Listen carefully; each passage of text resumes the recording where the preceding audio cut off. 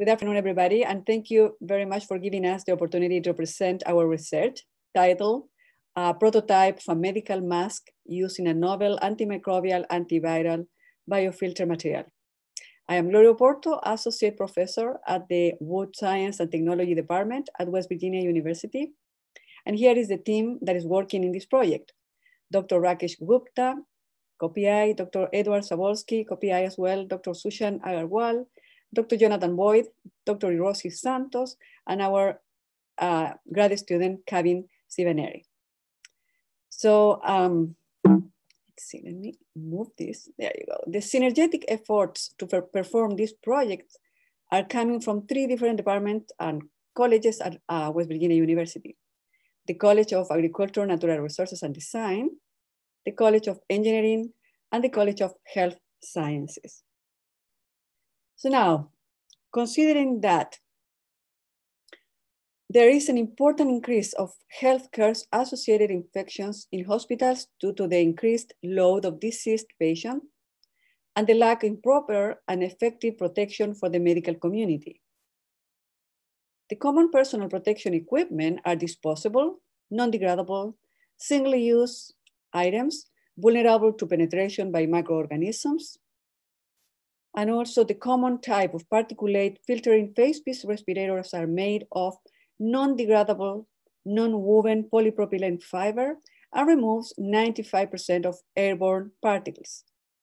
So our main goal is to develop a novel biofilter that will be a non-woven material prepared with polylactic acid fibers in combination with nanocellulosic fibers, which in turn will be coated with copper nanoparticles.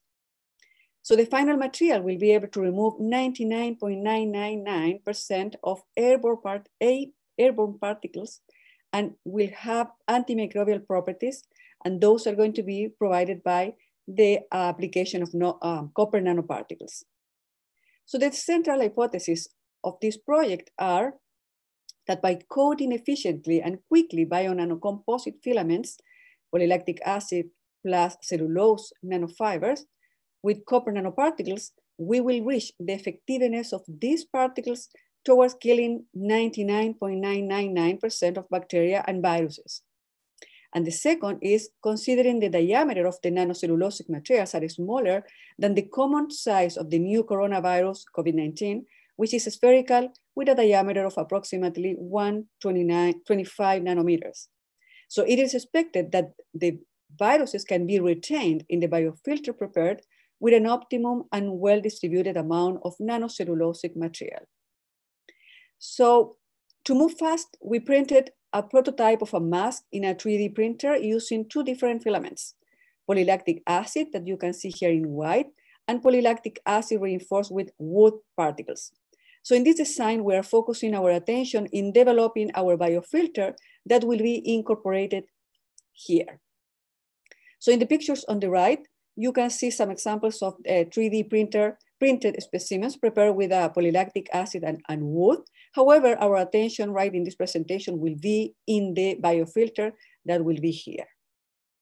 So in the preparation of our biofilter, we are using 2 approaches, electrospinning and force spinning processes. In the electrospinning process, electric forces are used to produce the fibers. And here you can see some examples of polylactic acid fibers produced, right? And here you can see different magnifications of these fibers. And it is expected, right, that the porosity that you can observe here can help us to, for a better incorporation of the antimicrobial copper nanoparticles. So in the case of force spinning process, centrifugal forces are used to generate the fibers. And here also you can see the final porosity, right, generated for this specific process. So we have been also following different approaches in order to incorporate copper nanoparticles on the fibers. And one of them is using a master batch copper polylactic acid provided by a Chilean company. And here you can see also that the particles right on the surface of the fibers correspond to copper that we analyze and of course confirm that there are copper nanoparticles on the surface of these fibers. So regarding to testing, we are using again a 3D printing process to optimize a filtering device that will be used for all the specific tests that are related to our biofilter in terms of breathability, filtration, and fit test. So finally, our ongoing work is combining our polylactic acid fibers with nanocellulosic fiber and copper nanoparticles and determining their antimicrobial properties. And almost in parallel, right, we are starting with the full characterization of the biofilter following standards presented in this slide.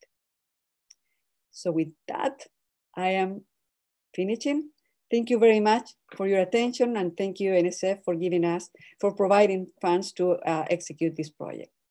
So thank you again, and if you have any question, I will be on the chat answering, and my email address is also presented here. Thank you again.